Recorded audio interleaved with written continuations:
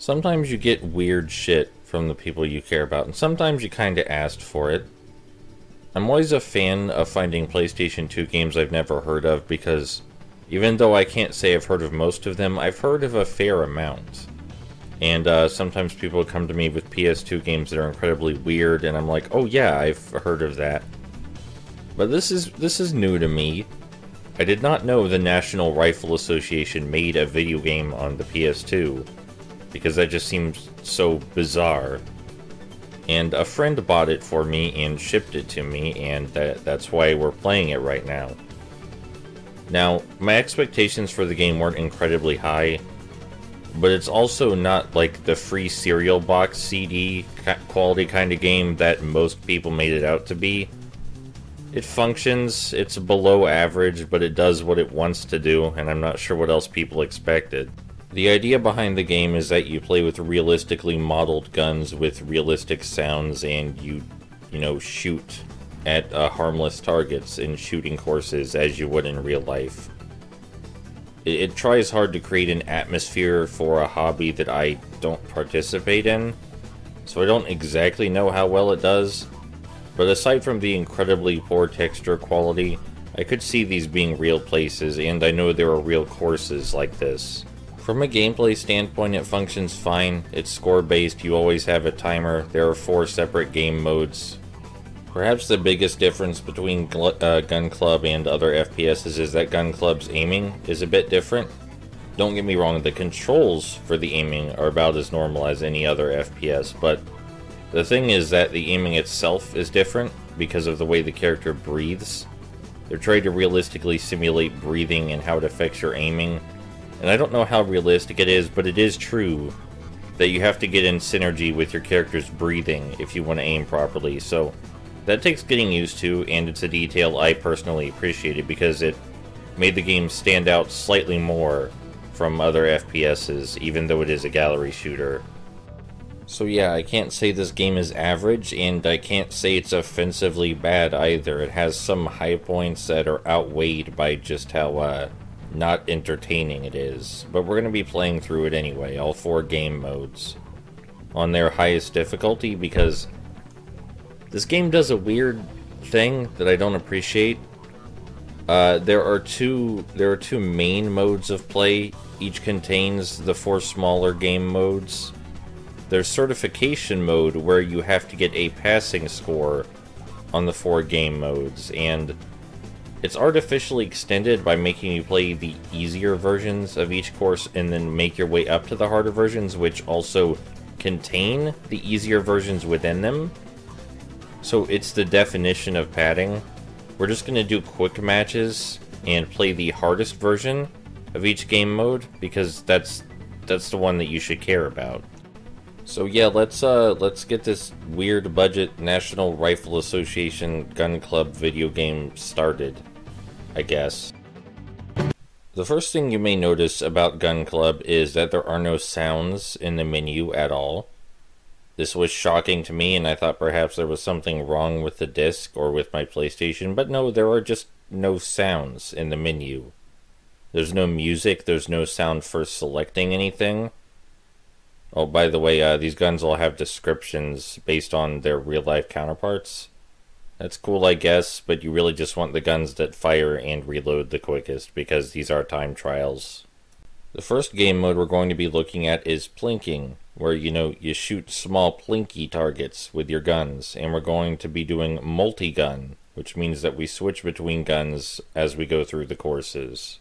We start out with a pistol, we move to a rifle, and then we go to a shotgun. And each one has their own challenges. The weird thing about this game is that even though it does what it wants to do, I'm really not sure who it's for. Is it for people interested in guns who don't own real ones yet and want to know what they're like? Because if so, then it's a little weird about that, because even though the aiming is different from normal FPSs, you don't get a reticle in real life like you do here. Alright, so let's get the Plinking game started. The cans are worth 10 points each. You want to shoot the higher cans first, because if the stack topples, you lose all the points from the toppled cans. You have to shoot the cans individually to get the points they're worth. Fair bit of design.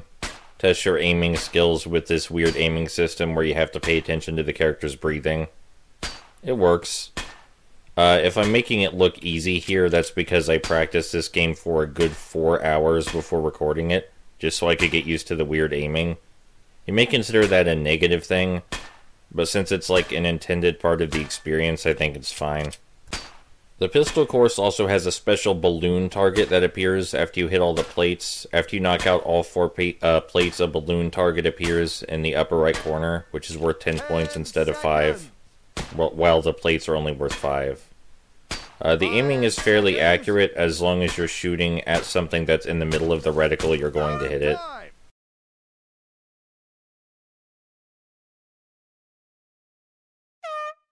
The courses often consist of strings, which means you do the same thing more than once and your score gets added together. I guess that's fine. You know, the game's only an hour long. I guess I took a long time to be able to finish it. But it's only an hour long if you're used to the aiming system. I don't think it's normal. I'm sorry, I don't think it's... What's the word? I don't think it's realistic to ask a normal people to spend as long as I have getting used to the game's aiming system just to play a fairly average gallery shooter. But I want you to know that what I'm doing right here is not as easy as it looks, and the other later game modes are especially not as easy as I'm going to make them look. This game requires a surprising amount of practice you might want to use getting used to real guns instead. But this game was gifted to me by a friend who spent real money on this and then paid for postage to send it to me, so I sat down, you know, one night and spent like 4 hours practicing it, so that way I could be good enough at it to play it. So I hope he watches this and appreciates this. These bottles at the bottom that we can shoot with our rifle, they're worth 10 points, so we want to get them first. We ideally want to also not miss so many damn times. As far as I know, what I'm doing right here is the only full playthrough of this game available on the internet, which is not a surprise because this game does not exactly have the best reputation, and it's not like it was well known to start with. Just like before, after we shoot all of these plate targets, an extra balloon target will appear. That's worth 10 points instead of 5. Now we can shoot these targets without zooming in, or aiming, as the game calls it. And there is a game mode later where we will want to shoot targets without zooming in, otherwise it will make things much harder for us than they need to be. It's also faster to shoot the targets without aiming first, assuming you can pull it off. 5 seconds. Out of time.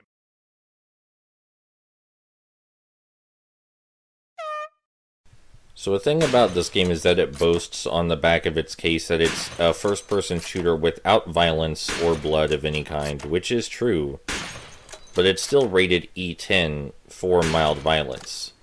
So according to the ESRB, guns are inherently violent. So even though this game was clearly made to combat the idea that guns are inherently violent, the ESRB disagrees. And I have to wonder, at what point is your artistic statement less valuable than getting an ESRB rating? I'm not saying I agree with the NRA by any means, and some of the NRA's statements lately about video games have been incredibly stupid and misinformed. But if you're going to make a game that you want to show people is not about being violent, and the ratings company rates it as violent, maybe you should just make it for PC or something instead, especially since the developer has way more experience with PC games. Out of time.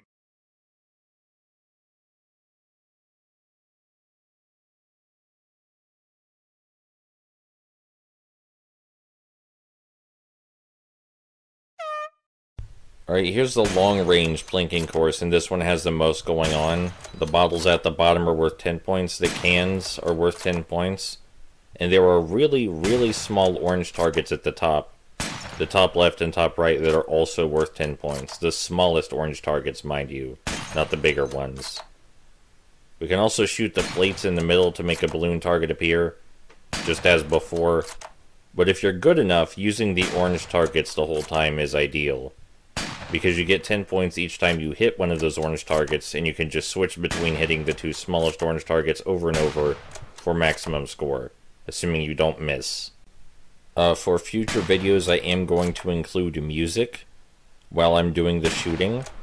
The game does not have any music of any kind. It does have apparently realistic gun sounds that change depending on which gun you're using, which I've noticed. And there are perfectly valid reasons for them to want to not include music, so I'm not going to make fun of the game for not including music, since, you know, that's a perfectly valid artistic choice for a game like this, which is trying to mimic a very specific hobby in as faithful a way as it can while still being playable as a video game. But I'm going to edit music into these videos so that way you're not just listening to the gun sounds and me talking over the gun sounds the whole time. You might think it's depressing to play this game for so long without listening to music, but I have a very high tolerance level for video games, very large amount of patience. So whenever I get angry about any sort of video game, I want you to remember that. Just remember NRA Gun Club whenever that happens. You know, you're seeing this game probably doesn't get off very good impressions, but I've already said a lot of good things about it, and I'm trying to take it seriously. I managed to take it seriously when I played it, and I think I'm taking it fairly seriously with my commentary right now.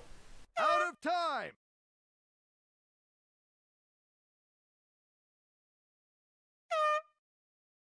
I'd say the game is below average, even though it mostly does what it wants to do because of a mechanic that doesn't work that we haven't discussed yet. And also the lack of entertainment value for any, you know, person that's not me. This game requires a lot of practice in order to get used to how the shooting works, and most people would probably just play the game for 20 minutes and then never play it again. And I don't know if I can really blame them for that, because there's very little hook, very little incentive to get you into playing more. But I do absolutely want you to understand, without a doubt, this is not like those shitty shooting gallery games that get released on internet stores today, that have no effort put into them and are just incredibly bland and have no artistic value. This game is at least trying, and the aiming system requires getting used to. It functions, it's challenging, it works as a score attack game. You know, it works, and it's more than bare minimum effort. And I'm honestly not sure what else you'd want or expect from a game like this. Like, yeah, some of the decisions may seem like, you know, you're just asking for people to call your game boring and terrible.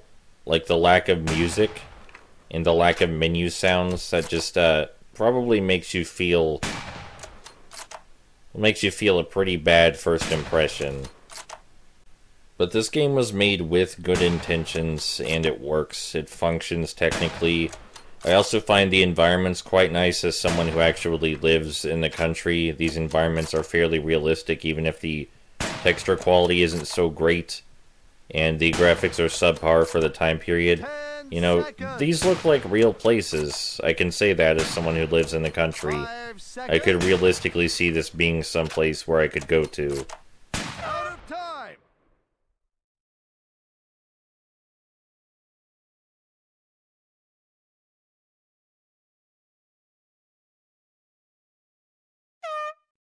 Alright, it's time for the final plinking course, and this one probably has the least to it.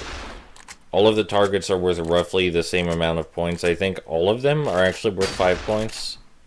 And we just want to shoot these 5 targets in the middle here, these ones with bodies.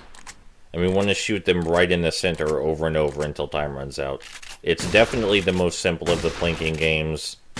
There's really no benefit to shooting any of the other targets besides these ones in the middle here.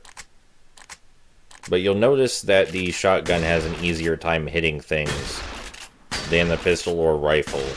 Not by a lot, mind you. This is not a traditional video game shotgun by any means.